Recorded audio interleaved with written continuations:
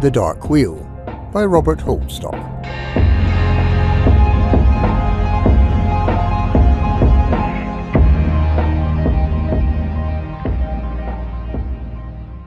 They had been set up, of course, and away they went into the setup gamely. Alex checked up on the planet Sirag and discovered that it was not listed with the official planetary register. That was the reason for its unfamiliar name. Not to be registered was not in itself unusual. Only inhabited worlds were listed. There were millions of inhabited star systems of use to miners, traders and explorers, which could only be located by reference to the Galactic Gazetteer of Worlds. But Sirag was inhabited by intelligent beings. That meant just one thing. Sirag was an independent world, had refused Federation status, was dangerous, probably deadly, most likely the haven for freebooters and criminals, and almost certainly a system in which the general principle of laser first, talk second was applied. "We've got to be crazy," Alicia said. Alex agreed. Could Sirag be Raxxla? Could it be the world my father mentioned before he died? No way. Sirag is Sirag, and Raxxla, if it exists, is in another galaxy. You know the legends. Sirag is just a hellhole of a world by the sound of it. Give the guy his turtles back. Let's trade life bones. But Alex said no. Something about the whole deal, about the way he felt manipulated, guided, had whet his appetite for this adventure. It was good money to be made, and the Nemesis could finally equip itself to perfection. And the hunt could begin. Vengeance could begin. It's hit or miss, right? And in Raph's eloquent language, we'll not know a goddamn about any failure. "We've got to be crazy," Alicia repeated. "Let's not talk to any strangers, at least." Out of witch space. The planet Sirag floated before them, a pastel yellow world, the dark markings upon its surface, mountains probably, or deserts, forming a pattern that reminded Alex of bones. At 19 light-years from Caesar, the Nemesis had made 2 refuelling stops, and as they came into system space they had energy enough for a 2 light-year jump only. The nearest world, Alex knew, was more than twice that distance away. No matter, with their new fuel scoop, they would simply transit the sun's corona and recharge the fuel cells. Sirag's sun was a large yellow star, old but with much life left in it. It was active too, as Alicia, at the astrogation controls, turned towards it. So 2 immense streamers of fire were erupting from its surface, whirlpools of plasma that were spectacular when seen through the Nemesis's polarising filters. "Let's catch some of that heat," Alicia said, and punched for top speed. The Nemesis surged forwards, but they flew for no more than a minute. Holy mother of the stars! Alex stared at the scanner screens and felt his stomach turn over. The bright marks there were so large that they could only be Boa or Anaconda-class cruisers. They'd formed an attack pattern. 4 large ships surrounded by the darting points of light that was its fighter escort. On the view screen, against the glowing sun, the assault group were dark smears rapidly closing. "Boas," Alicia said. "They're set up as fighter cruisers by the looks of it. At least they're slow. Hang on." Alex gripped his seat, then grimaced as he fell for the same trap that his father had always set for him. But this time it was as well that he'd secured himself. The universe shifted, his body organs did somersaults. Alicia feigned an escape loop, and the fighters, Mambas by the looks of them, broke formation and went into the scatter mode that meant pursuit. But Alicia completed the loop to come back against the looming pirate craft. She sailed under the belly of the leader with as much calm and cheek as you please. It belly shot at them, and she rolled the Cobra so that she could side strafe back. All along the Boa's underbelly, shards and sparks flew brightly where the shields were lowered around the laser housings. Markings are unfamiliar, Alex said. There'd been black and green flags with bright sunbursts on them and non-terrestrial ideographs on the sides. Intentions very familiar, Alicia breathed. Behind them, 2 of the mambas were closing fast. Pulses of laser fire made eerie streaks in the dark circle of space around the glowing sun ahead of them.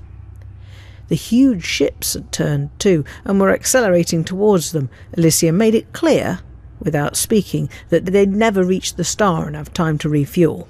Alex, never taking his eyes from the scanners, knew as much.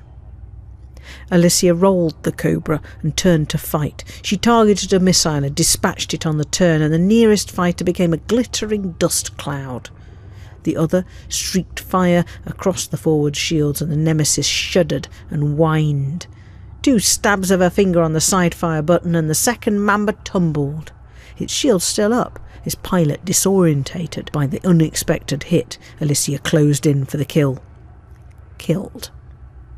One of the boas loomed large from the darkness. It was rolling slowly, and beams of light played from its spike nose. Alicia targeted a missile. Sweat ran freely from her face, and her hands were white with tension. Alex, feeling helpless, gripped the sides of his chair, leaning forward, jumping and starting in sympathy with every movement, every avoiding action. The boa ECM'd the missile before it had gone 1/10 of the distance between the 2 ships. The Nemesis slid smoothly along its belly and again turned side on, strafing the sensitive underparts as it matched the giant's slow roll. And then it happened. From somewhere, out of nowhere, pulsing laser fire made a direct aft hit on them. The Nemesis shuddered and stuttered and was forced into a rapid, dizzying roll. Alex swore, feeling his body wrenched by the seat harness. The shock had nearly taken his head off. He straightened up, assessing the situation, but there were 2 mambas behind, and they were closing rapidly on the maw of an anaconda. It hovered there, in the void, like a giant net, waiting to swallow them. "Let's see you get out of this," Alex said loudly, and glanced at Alicia to see why she was running so straight. She was slumped in a chair. Blood flowed freely from her scalp and nose. Her eyes were closed. She must have had a seatbelt too loosely fastened and struck the console when the Cobra had bucked. Alex leapt from his co-pilot's seat and literally wrenched the woman free, throwing her to the floor. There was no time for courtesy. He buckled in, stabbed fire at the Anaconda's ram scoop, then overflew, dodging laser and outrunning a missile, which then closed on him with alarming speed before he was able to destroy it. The planet Sirag was ahead of them once more. He began to run for safety. Then an alarming thought. What guarantees did he have that the Coriolis network would protect him if he got in range? He had no such guarantee. The space stations were as likely to be against him as the ships that pursued him. But if he could let them know what he carried, if he could communicate that he carried their god creatures, perhaps they would send their fighters to keep the freebooters at bay. To his right, a Mamba appeared out of nowhere. He rolled the Nemesis and shot from his rear laser, then slowed speed, span, and strafed the killer vessel from his port gun, watching the Mamba tumble out of control, not destroyed, just dead. If only he could release the cargo, jettison the canisters containing the Mimurth life systems, perhaps the pursuit would end. He and Alicia would be out of pocket by 300 credits, but so what? Neither he nor Alicia were elite, yet. He might feel like an elite combateer, but faced with this sort of a Mamba strafed him. Shield screamed. He targeted a missile but used side fire to battle with the attacker. Faced with this sort of pressure, neither of them could survive. Alicia came round, staggered to her feet and stared through blood-encrusted eyes at the combat. Sirag came closer. A tiny spinning point of silver light winked and beckoned to them, but the sight of it did not fill Alex with joy. There must be more than Mimurth in those canisters, Alicia said quietly. Let's discuss it later, Alex retorted as he rolled and veered to escape the fire coming from the closest of the big ships. The woman left the bridge. Hanging on for dear life, she went down to the cargo bay, and suddenly the attack finished. Alex nearly jumped with surprise. One moment his tail had been hot and his port laser almost at exploding point. The next, nothing. The heavy lights of the massive pirate ships dropped away into the background. Two of the Mambas continued to dog his tail for a moment, firing last optimistic bursts of fire. Then they vanished, streaking away into darkness, away from the sun. Alex slowed the Nemesis and checked damage levels. They were not seriously hurt, but 2 missiles were gone and energy levels were low. The cargo was intact, however, and the pirates had backed off this close to the world. It could only mean that Sirach would defend its visitors. Alicia came back onto the bridge, holding the small black box that was the through-vis camera. They look like turtles, they stink like turtles, they're boring as turtles, but I've taken a few through-vis shots just to see if anything else is hiding in there. And good idea. Let's see. 2 or 3 minutes. She placed the camera down, sat back in the co-pilot's seat and looked at him. You okay? Alex nodded, shaken. How about you?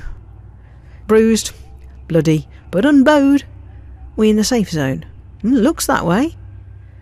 The Coriolis station span gently before them, bright with sunlight, casting its shadow on the patchy grey and yellow of the huge world below.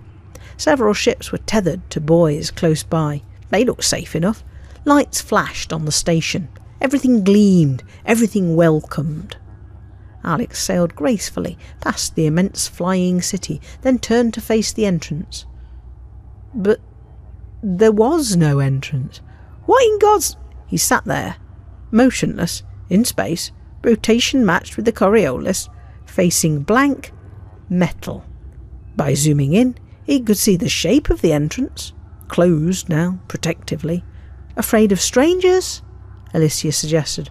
We need fuel badly. They'd better not be too afraid. Then, the crackle of an audio message coming in. On the screen, only the space station, with stars and the sun beyond. Identify. This is Sirach Orbit Space. Cobra-class trader, the Nemesis, Alex said. We have a cargo of Mymyrth. Open the gates. There was a silence for a while, though the channel remained open, because it continued to hiss and crackle. Then, attention, Nemesis, Mymyrth trade in Coriolis stations is prohibited. What? Is prohibited. Release your cargo before coming aboard. Release cargo, you will be compensated. Alex glanced at Alicia. What the hell do we do? Sounds unprofessional to me, the woman said. Sounds a little fishy. She picked up the camera and removed the developed and printed film. Staring at the 2 prints for a moment, she suddenly seemed to realise what she was looking at, and gasped. Oh, my sweet world, she said slowly, and passed the prints to Alex. On the screen, the entrance to the space station began to open slowly. 2 lights shone there, like eyes, tiny in the dark void space beyond. Alex looked at the through-view pictures and for a second couldn't comprehend the grotesque sights he saw. Looking through the bodies of the Mymyrth, the camera had picked up the spider-like life forms that were living inside the shuffling, harmless turtle forms. The sight was discomforting. Jointed legs seemed to be reaching out into every limb and every body space. The central black body was shiny, and from it peered a number of bloated, faceted eyes. 2 long, bristly tendrils stretched into the Mymyrth's brains from each of these hideous parasites. What are they? Alex whispered, and Alicia said, Trouble. They're immature Thargoids. Alex felt his heart quicken. Tharglets! He was transporting Tharglets, the larval forms of one of the most deadly life forms in the known galaxy. Being set up hardly began to describe the way they'd been duped on Xizor. No wonder the pirates had closed so ravenously. There's good bounty on Tharglets. The Navy pay well for research purposes. They're also deadly, and they make ideal mercenary fighters if trained and developed. We've been carrying fighters for Sirach. Pirate fighters. No wonder they want to destroy us. They won't want any evidence left of this. Alex stared at the space station. For a moment, Alicia's words just went in and didn't register. He was thinking of the pirates who had attacked and who had been beaten back. He was thinking that the danger was over. They were at a Coriolis station, and the only danger now was illegal trading. He was thinking safety. He watched as the bright eyes slid forward out of the spaceport. Behind the eyes came the bulky shape of the ship to which they were attached. Behind the ship came light, bright light, a gleaming yellow beam that cast the shadow of the ship across the Nemesis, the shadow of a snake, the Cobra. He would have known that ship anywhere. It was months since he'd seen it, but not a night had passed when the shape of it, when the evil of it had not infested his dreams. The ship that had destroyed the Avalonia came slowly towards him, and he had no doubt at all as to its identity. And nor had Alicia. She sucked in her teeth and moved towards the console. "I want him! Let me take the controls!" "Sit down," Alex said coldly, and Alicia turned angrily on them. "I have as much stake in this as you." "Look at the draw," Alex said. "The pilot of that ship killed my father, killed my whole family. We were escaping from Tiorge. We asked that ship for help, for supplies, took my sister and myself as slaves. Blasted my family's vessel to pieces. I escaped. My sister didn't, Alex. My sister didn't. Alex, I want that bastard." Too late.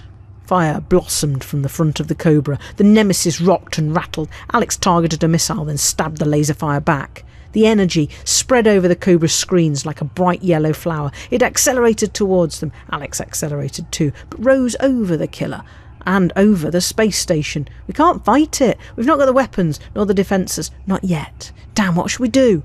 On the rear screen, Alex saw the sombre shape of the killer rising above the Coriolis station.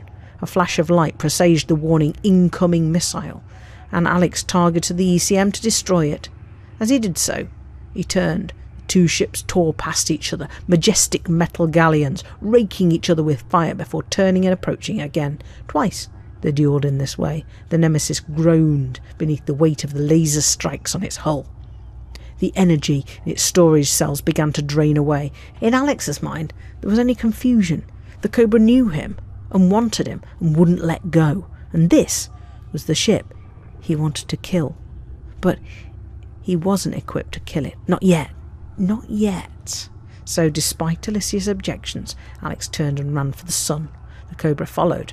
The two ships manoeuvred and looped, slowed and speeded up whenever possible. Alex rear lasered, and this had the effect of driving the pirate back a little. It targeted and dispatched 3 more missiles, and Alex shot them down. He was tempted to think that represented the full missile load of the Cobra, but he wisely avoided such complacency. His own missile remained targeted, ready to fly, but he imagined that it would meet a quick and pointless fate. The sun edged closer. It grew in size and majesty. The cabin temperature of the Nemesis rose. Immense arms of plasma curled out from the surface, like weird creatures rising above a molten sea. Alex flew towards one, fuel scoop ready. The Cobra fired at him. Shields screeched. The duelling ships entered the realm of the Inferno. Alex said, "It's working. Look." The fuel gauge was edging up as the scoop sucked in raw plasma and converted it to the energy form needed for witch space transit. He skimmed the Nemesis along the edge of the great ocean of fire.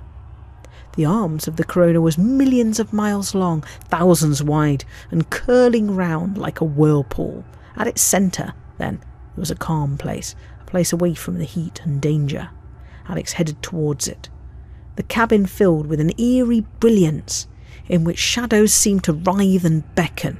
The sun was an unbearable glare. The temperature of the ship rose dramatically. Fire played about the hull. The shields moaned and creaked. "Not long," Alicia said. At last, she too had come to realise that they were just not ready to fight the Cobra. They had to get out of here, and fast. The nearest star was 6 light-years distant. Their fuel gauge showed a jump capability of 4 and rising. In the calm sea, wrapped around by sunfire, the Nemesis hovered and waited. Somewhere in the brilliant glow of the plasma arm, the Cobra searched for them, but perhaps they were safe now, safe from scanning or from probing, since no electronic eye could pierce the intense radiation field of the Corona. 5 light years and climbing. Get ready to go. We're already targeted. I'm ready, Alex said. He tried not to think of the consequences of such a long, unsupervised jump. In the first instance, they would just jump small distances, but the hyperdrive mechanism wouldn't tolerate too many such feeble movements. Alex turned the Nemesis so it gently span in a circle, searching the flickering, shadowy fire for danger. 5.5 light years. A minute more. Just 60 seconds. Just 30 seconds. We're filling up lovely. The ship hummed. Alex dripped with sweat. Just 20 seconds more, Alex, and we can fly like starseed. On the scanners, the merest flicker of light hinted at the presence of the Cobra. It was on the other side of the strand of plasma. A curtain of fire separated them. Nemesis and Killer stood motionless in space, facing each other through the great erupting wave of sunfire. "We're ready to go," Alicia said. "Alex, go now!" Alex Rider shrugged her off. "No," he said, "not yet." "Alex!" He pushed the ship towards the fire. The flickering, ghostly image on the scanners moved too, closing. And with a sudden cry, Alex stabbed speed into the Nemesis's engines and raced towards the veil of flame and plasma. All vision had gone. All he could see was his father's face, the white ball of flame that had been the Avalonia. All he could feel was grief and anger and hate. All he knew was that he had a missile targeted on the Cobra and that he had one last desperate chance. The ships closed. The distance between them was the distance of the plasma veil. It played on the hull of the Nemesis, and the shield screamed and complained. He could not go too deep, not too far in, too dangerous. He fired the missile. The tiny vessel sped into the sunfire, weaving and ducking as it homed on the Cobra. It didn't show on Alex's scanner. It didn't show on the Cobra's scanner. Not until it was too late. The Cobra triggered its ECM. Alex saw the burst of brightness, the sudden detonation, and then he saw the great fireball that gyrated around the destroyed missile. Momentum, heat, plasma, fire, all gathered together into a ball of death that swept from the corona and engulfed the Cobra. No shield known could stand against such intense energy. The raw energy of the sun, stung and screaming, blown into a great tidal wave of explosive terror. The Cobra was bathed in light and fire. Alex watched the scanner, and suddenly the light was gone. The Cobra was dead. Destroyed. Gone forever. The Nemesis slowed and turned and went back to safety. No one on the bridge said a word, but in the bright light of the aging sun, tears glistened on 2 faces.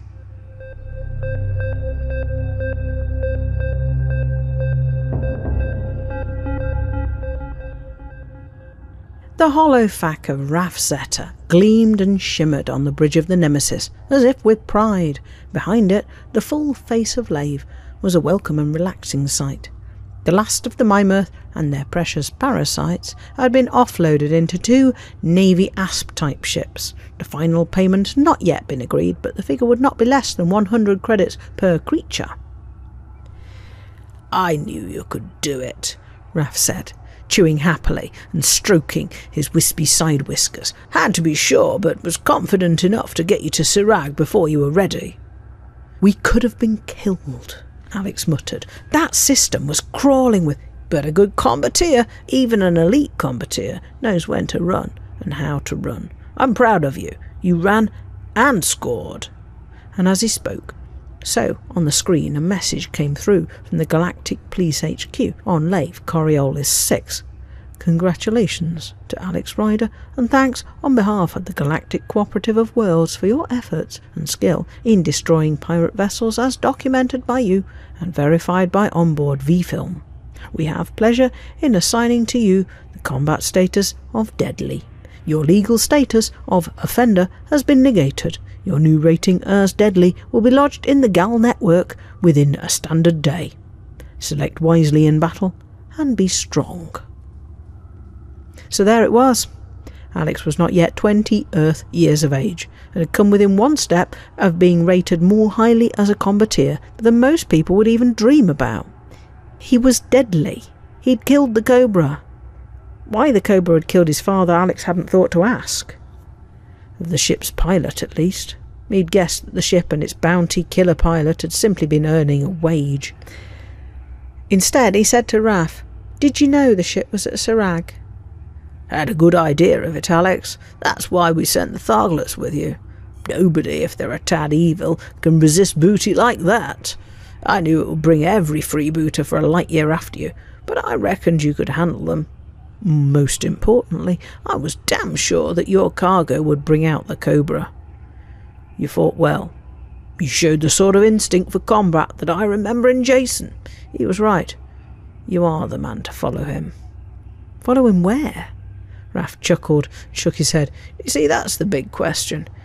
Your father was chasing the mythical planet Raxxla. Does it exist? Or does it not?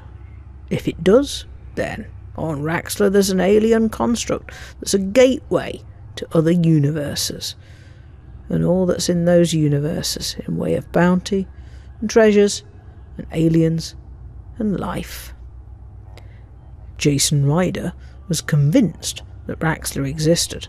That's why he trained for and became a part of the Dark Wheel, the Legend Seekers. I hadn't heard much from him or about him for some time, till just before he died, when he told me he had found evidence for the real existence of Raxxla. He came back from deep space to get a proper team together. Raff smiled bitterly. Just before he was about to go back, he decided to take a safe world holiday jaunt with his son. And an assassin was waiting for him. "But why?" Alex asked. "Why kill him for finding Raxxla?" "'Cause there are people on Raxxla already. This is only a guess, mind you, but from what happened to Jason, I'd say it was close to being right. We've long suspected that the core of elites live there, are exploiting the gateway. They're powerful, twisted men, powerful enough to hire an assassin to kill the threat to their dominance." Raff leaned a little closer to Alex, his bright eyes gleaming, an intense look on his grizzled face. "I put you through your paces, Alex, you and Alicia both.